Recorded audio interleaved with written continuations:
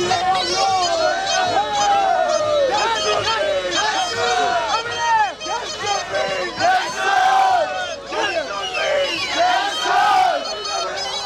in Taksim Square, I arrived in Istanbul to show my film Elena, but since we arrived on the first day, the square was occupied to protest against the building of a mall, and now the protest has escalated because they were expelled from the square, so they invaded the city, and in 2 days the city has been completely transformed. So you're protesting to topple the government, to like drop the government, or you're protesting because of what they're doing to the park?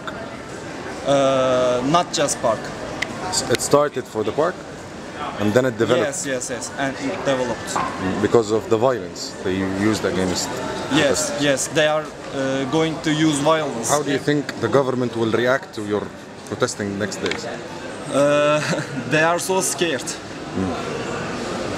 I am sure that they are so scared, and I hope we will win.